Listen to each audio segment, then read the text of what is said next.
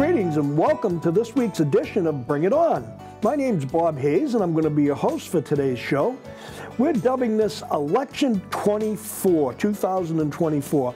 During the interviews, we're going to try to get all the candidates for the Select Board's office and also for the school committee to come in and tell you where they sit with their different views. And we're hoping at some point to possibly even do a debate. So stay tuned and watch us. As I said, we want your input, and when I sign off, I'll explain to you how we're going to do it. Frank? Bob, nice to see you. You're a candidate for the Board of Selectmen. Can you tell us a little bit about yourself? It's Frank Milisi, we know that, and it took me forever to figure out the last name. How many times did I call you? Milisi. Milisi. Even after all these years, yeah. I called you Mills before. It's Frank Milisi. Yeah. Yeah, my name is Frank Milisi. I'm running for the Board of Selectmen. I moved to Hanson in 2014. I have 3 kids in the school district. My wife, we love the town of Hanson. I've been involved in town politics since 2021. I am the current chair of the Camp Kiwanee Commission and also the current chair of the Capital Improvement Committee.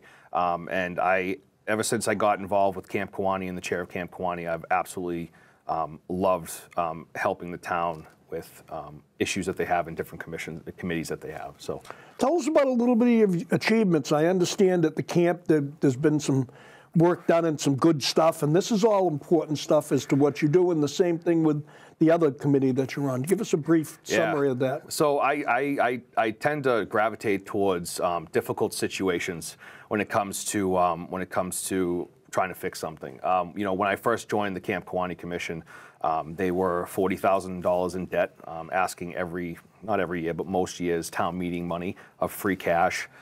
They had a $120,000 budget. The camp was in shambles, so to speak.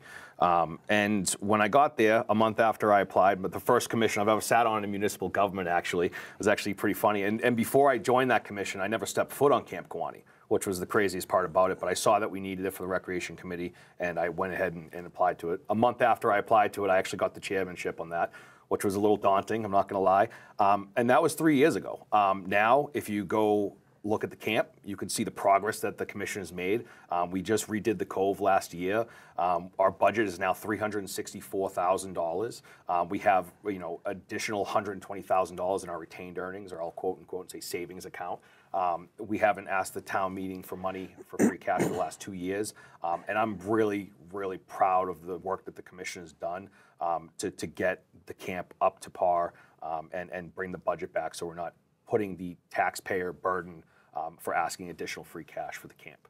And we opened up the Cove program last year, again, for the first time that we were charging for Cove passes with lifeguards. I'm really proud about the work that the commission has done at the camp. And, for the last 3 years, I've been the chairperson there. I can only take a little bit of credit, but the direction of the camp is going up. So it's really great. Awesome. Yeah. Sounds good.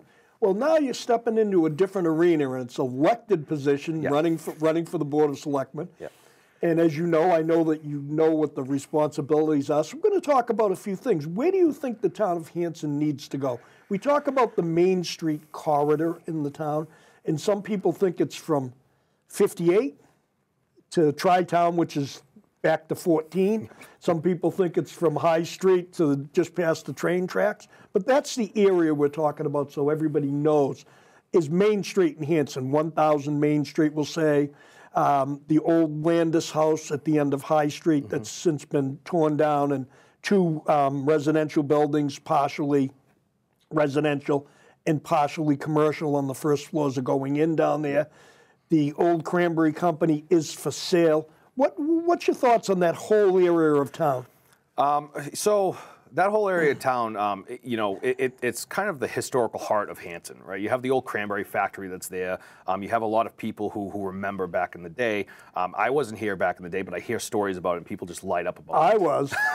I didn't want to say it, but it's an important piece of the community there. And the Cranberry Building coming up for sale, my hope for that Cranberry Building is that somebody will restore it, bring it back to, maybe put a, maybe a distillery or a brewery in there, something that will bring kind of a younger population into town. We need that younger population to come into town from the MBTA station standpoint to start bringing more revenue and tax revenue into the town. There's great opportunity with the High Street Park Committee to bridge the MBTA area, which I'm considering that as the main street right now, essentially from Moe's down to, I'll say, the police station is what I'll kind of focus on. Yes. There's great opportunity to add sidewalks up into the High Street Park and have that kind of be the center of town. We need to get in a position where we're not overdeveloping the town, but we can bring in new families here who have generations of tax levy that can go back into the town and help support the schools and get us out of situations like hold harmless and things like that. So we have a great economic development committee that's focused mainly on that stretch of land right there. And I am not a micromanager. They're doing a great job with coming up with ideas and grants, and that is why the select board appoints people to committees, is to do that work. I'm in support of what they're doing. I think it's a fabulous idea. There's definitely improvements that need to be made, but those improvements will come over a long period of time. It's not going to be over my 3-year term if I get elected, or even if I ran for another 3-year term. It's probably going to be in a decade that we'll see that start to sprout up and have the fruits of what we're sowing right now actually start to show. Well, it's kind of a two-prong or a three-prong question that I'm going to lead you into. There's people in town, whether we call it Facebook warriors or just normal people, that say, stop the building. We want you to stop the building. And I'm assuming that they're talking about the Zoning Board of Appeals, or they're talking about the Select Board. Stop the building. Stop, stop, stop. We love the small town atmosphere. What do you think about that? I don't necessarily disagree. I think that, the building needs to be every building that we bring up in town that's not a single family house or a double family house or that has condos or apartments has to be thought through and considered very carefully. You don't want to get into a situation where our town is overpopulated and our resources are strained, or we have to, worse, we have to start taking conservation land, and I don't want to get into a situation like that. But we also have a board for that. We have a planning board. We have a zoning board of appeals that's supposed to be forwarding, taking all of that into consideration when they make their decisions. I am for moderate growth into the town of Hanson. I do not want to turn this into, for example, I'll say Whitman is one of our neighboring towns that has a lot of different complexes like that, or like a Marshfield. I want us to stay the small town of Hanson that we are, but we still need families to come in that are younger to give that generational tax levy onto the town, so we can still continue to keep our taxes low and also have generations of people coming up and supporting the schools, the fire, the police, and coming back to Hanson when they have kids. So we can continue on with the growth of Hanson, not in an astronomical way. I don't want to see us be 15 or 20,000 people. I think 11,000 people is enough for us, and I think if we can sustain that and have people come back to the town, be even better. Well, there's another prong on this question. There always is. Ask you. There always is. Okay. As you know, Maura Healey, the current governor, has proposed this, and I'm probably going to ruin the term, but the MBTA zone. And there's talk about the 750 units being built on a 15-acre parcel or what have you. There's a lot of confusion, and a lot of people are really scared about the T turning that part of Hanson into a small city. What's your thoughts? How do you feel about it? And where do you think it could be going? As I understand, there is redistricting that needs to be done. So could you speak a little bit about that? I'm asking you. Yeah, so I actually attended a couple meetings from the planning board about this. They've been working on this for the past year and a half and trying to get this zone created. From my understanding of the MBTA bylaw, or the zoning bylaw that they would like any community or adjacent community that has an MBTA station to have a zone created within, I believe it's a half a mile to a mile of the MBTA station, as a high dense residential area. The planning board came up with an idea to use an existing parcel of land next to the MBTA station that would be this zoning area. And everybody thinks that they would be able to build 750 units, on that land. I looked at the map. I talked to the town planner. I talked to the planning board when I attended their meetings. That land is currently owned by a developer. It's been privately owned by a developer. Okay. It's been owned privately by a developer since the 80s, and that developer has not built that land. I am not in favor of the state coming in and saying you have to do something with you know, especially if town meeting votes against it or the citizens don't want it, or the state managing, you know, Hanson's zoning restrictions. That's something that's a clear government overreach of what they're trying to do, and they're being fought in court about that. They're going to the Supreme Court. Milton is fighting them with it. I think Winthrop is also fighting them, and that will play out in court.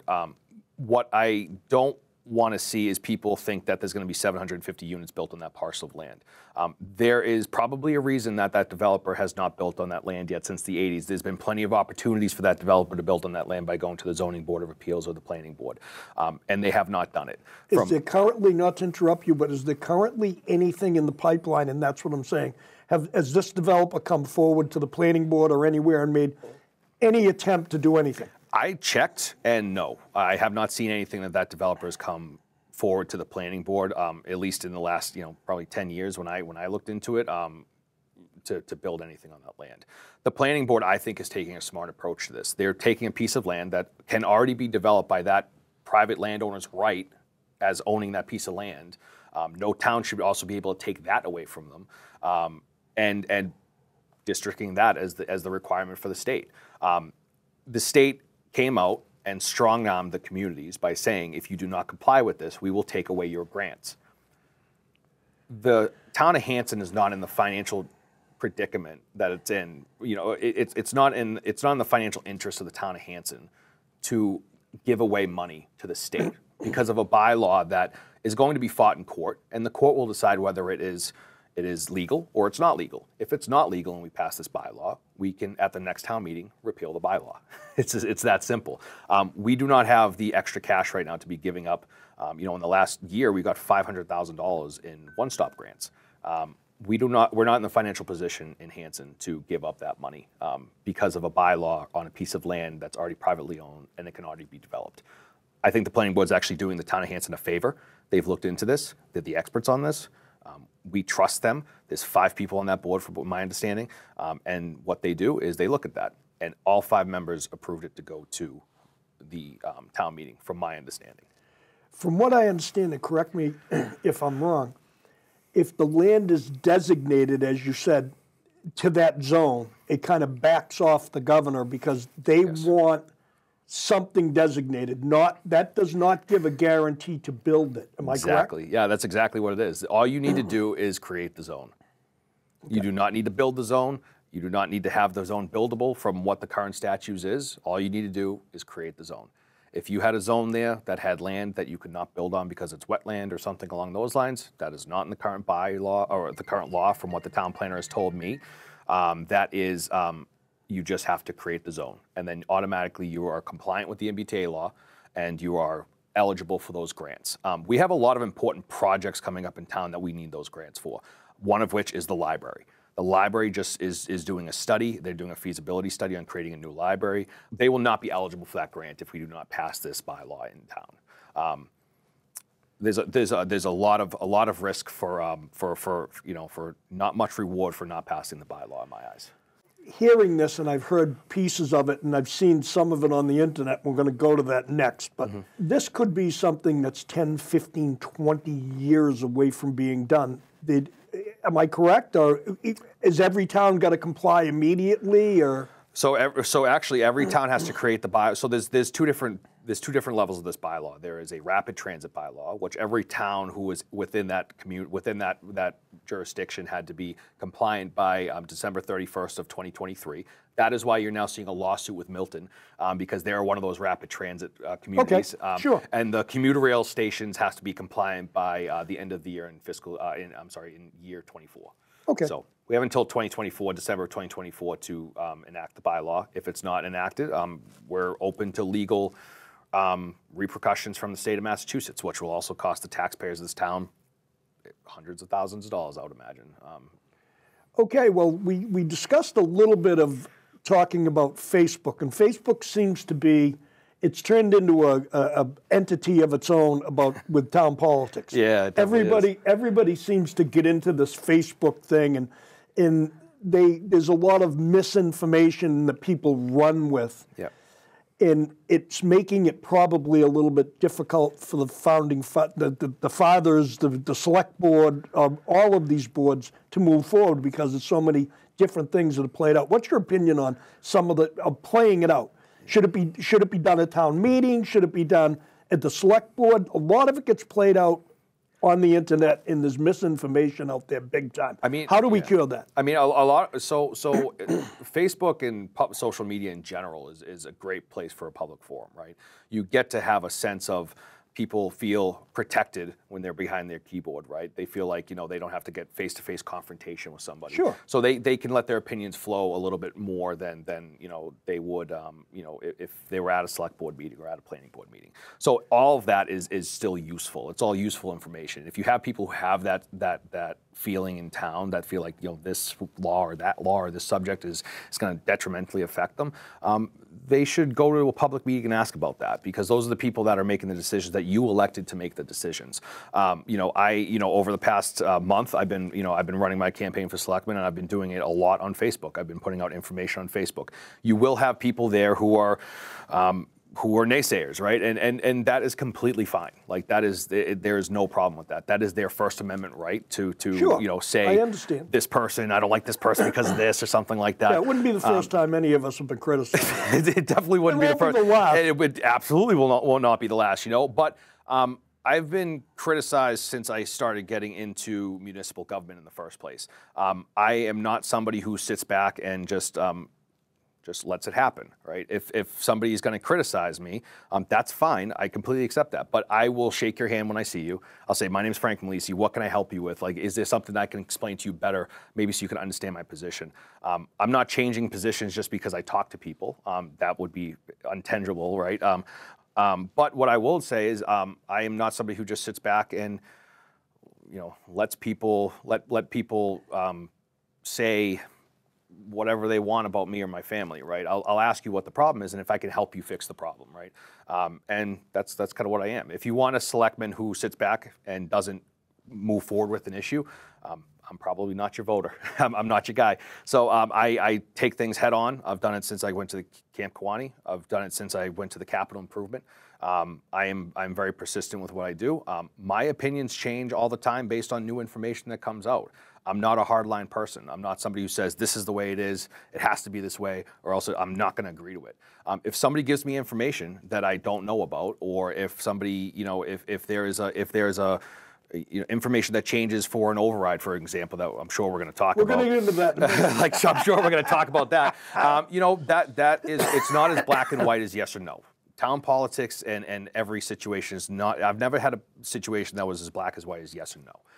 Every piece of information needs to be gathered and collected so they can go ahead and make an informed decision about it. That's what I do. Yeah. So that was a long-winded answer. That's all right. I'm okay with that. Another issue in town, and all of these issues affect what goes on in town. We have 8,000 voters in the town of Hanson, yes. And we have trouble getting a quorum of 100 or 125 or what. I know they've changed the quorum. Sometimes it's a moving target.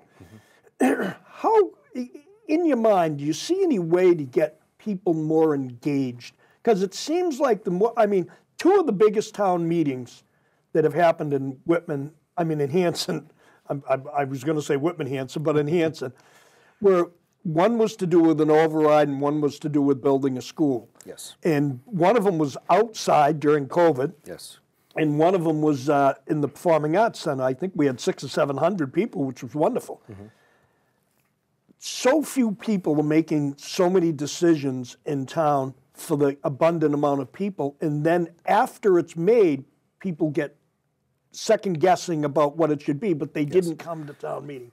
Like a lot of people will say to me, I was at town meeting and I've been going for probably 30 years. And you can check a list. You can go to town meeting and see who came and who didn't. Yep. And they didn't come.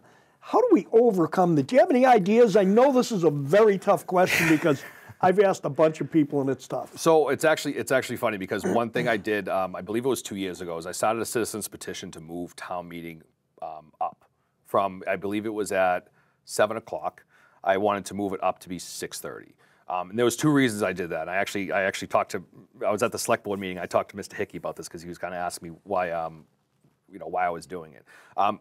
people with children, with young children, don't want to be at town meeting until 11 o'clock. It's just, or they don't want to be at town meeting until 10 o'clock. They have children. I don't want to be there till 10. My kids are long gone. I have no problem with that. I like town meeting. I think town meeting is the melting pot of democracy, right? That is where all the decisions are made. You can change the whole town just by going to a town meeting. It's exciting for me. But also, you know, younger families don't want to be there until 10 o'clock, and the older community doesn't want to be there until 10 o'clock. So, you know, pushing that town meeting forward by 30 minutes actually increased. I went back and I saw the quorum actually was increased. It's not by 300 people, but it's by a substantial margin, right? A good margin. The more people you get in town meeting, the better town meeting is going to be. Of course it is. And that's one idea that I had and I executed on. Like I said before, I'm not the type of person who just comes up with an idea and then sits back on it, right? I come up with an idea and I see how it is to execute, and then I move forward with it. If it's unfeasible, then it's unfeasible. Try something else. And I have a very public record of my accomplishments in town, and then also some of my failures, right? And that's completely fine. So, but town meeting, it calls for engagement. People need to know that their voice actually matters at town meeting.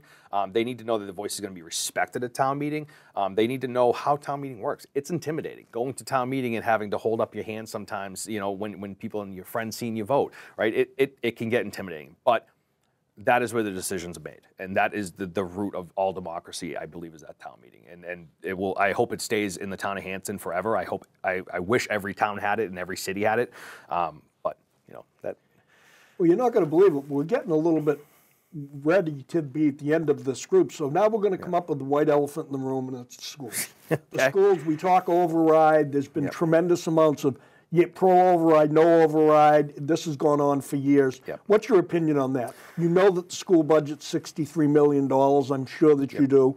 You know that every year it goes up. I mean, it's inevitable. If you have a payroll of $30 million and it's a 2 or 3% contract, it automatically is going to go up 2 to 3% next year. It's very, very accurate to see what it's going to do. And then if you look at your own bills, and heat goes up and electricity goes up and it goes up at a 2% rate, you can almost see what it's going to go up. Override, no override, I'm not. Discuss schools. Where you think with that? Because it's a hot topic. It's big money. It affects every household. People are passionate on both sides.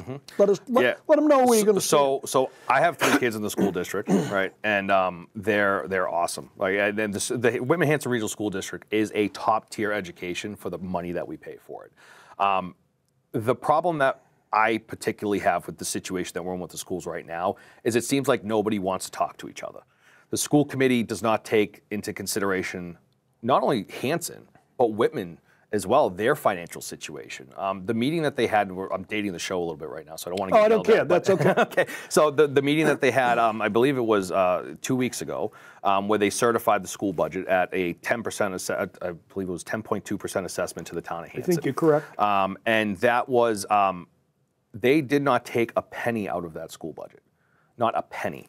And I am all for children having support in school. I'm all for children having counselors and things like that. But there has to be a certain situation where those counselors, chances are, if you're in the Whitman-Hanson Regional School District, and I'm going to make a broad commentary, is you have health insurance. You should take your child to a doctor outside of school. It's not necessarily the school's responsibility to give full mental health assessments to children that are there. And during COVID, it was an interesting situation. They got one-time money. They used the one-time money for what they thought was the right way, completely fine. And then they should have known that the state would have dropped them. The state dropped that one-time money. They always do. And they told them it was going to be one-time money. And instead of building that into their budget, for the last 3 years, they decided to drop the burden on the town. That's a decision that they're elected to do. The school committee is elected to make that decision. Do I agree with it? No. I think they should have worked with the towns better. I think that they absolutely could have cut something from that budget instead of just assessing almost in protest the full amount. Even though Jeff, the superintendent, gave them multiple options and said, hey, we can give them there would be $300,000. It would be a $300,000 override if they went with this number, or it would be they chose so there not were to options. There were absolutely other options at that meeting, and they decided not to do that. I want my kids to have the best education humanly possible. I want my kids to grow up with every opportunity in life, but a well-rounded child is not built off of just well-funded schools. It's built off of safe roads, it's built off of crime-free streets, and it's built off of a good family foundation structure. So yes, they should be funded, but it can't be at the expense of all the other departments in town. That is very selfish of the school committee to do that. I support the school committee, don't get me wrong, but I disagree with how they did it. So if the override goes to the ballot right now at a $750,000 override, I would not support that because they didn't try to cut it. If it was a $300,000 override that they had to cut, a couple positions for or find some fat in the budget, I'd be more apt to support that. But at this moment, I support the override going to the ballot because that's the democratic process and how it should go, and people should have their voice in that because there is people in town who want that override to pass. But I do not support that override at the moment because they did not cut it. That kind of lets people know where you stand. That's exactly where I stand. and yeah. That's everybody's entitled to their opinion, and that's why we're doing this show, to let people know, let the voter know who is Frank. Yeah, and like I said before early in the show, that can change. If the school committee comes back and says, listen, we're going to bring this assessment from the 10.2 down to the 7.6, and we're going to do, then that, depending on where they're cutting, that can change, right? Because all the information that you get, it's always fluid in town government, right? Well, there's no the drop dead date hasn't come yet. It has not come yet. So the Board of Selectmen has a meeting on Tuesday about this. They have a meeting on the next Tuesday about this. It needs to be the town clerk by the 12th, I believe, before it actually gets on the ballot. So there's a lot of information there. But as the override currently stands, I support it going to the ballot, but I do not support the override. Okay. Well, you're not going to believe it, but we're almost out of time here. Frank, I want you to look into the camera and tell the citizens of Hanson why they should vote for Frank Milisi. Yeah. So first off, I'm honored to even be in this spot, right? So I just want to let everybody know that, I'm Frank Milisi. There has been people who don't like me for some of the accomplishments that I've done in town. That's completely fine. You can get a better picture about me by asking me about, my opinions. If you agree with them, that's completely fine. I'll be honored to have you vote on the 18th in Hanson. If not, hopefully we can just have a civil discussion about it. If you want to know more about me, the best information about Frank Milisi is from myself. I'm happy to meet with anybody, either email, phone call. We go grab a coffee at Sandy's. If you want to see some of the stuff that I've done in town, go take a look at Camp Kewanee. Whether I win this election or I don't win this election, I'm going to be at Camp Kewanee either way. I love it. It's been great. And if you want somebody who is going to fight for Hanson and, say what's on my mind and be the best selectman that I could possibly be, that's what I do. If I didn't put my full heart into it, I wouldn't be doing it. So I would be honored to have you vote on May 18th. And if you have any questions, reach out to me. I'm on Facebook, Frank Milisi for Select Board, or you can email me at frank.milisi.selectboard@gmail.com, and I'll be happy to catch up with anybody. So, all right, ladies and gentlemen. Well, I hope today's Bring It On has given you a snapshot of what Frank is all about. He was pretty candid about what he does and what he plans to do and what he likes in Hanson and what he dislikes in Hanson. If you have anything that you would like me to ask any of the candidates, or you have any suggestions or any questions, you can contact me directly at bobhayes4433@gmail.com, or you can call me on my cell phone at 617-538-0189. We are doing these shows for you. I think everyone, Whitman-Hanson Community Access included, wants to make a better Hanson and a better Whitman. So thank you for watching. We're going to continue on. I'm going to be interviewing candidates for the school committee in Hanson. There's going to be other interviews for people in Whitman that are running for elected offices. So again, don't be shy. Come, get engaged, call me, email me. If you look at Whitman-Hanson Community Access website, it's fantastic. You'll get a tremendous amount of knowledge. Go to WHCA TV, and you will see a whole bunch of stuff that you can be proactive with. They're doing a great job. Thank you for watching, and we'll be back.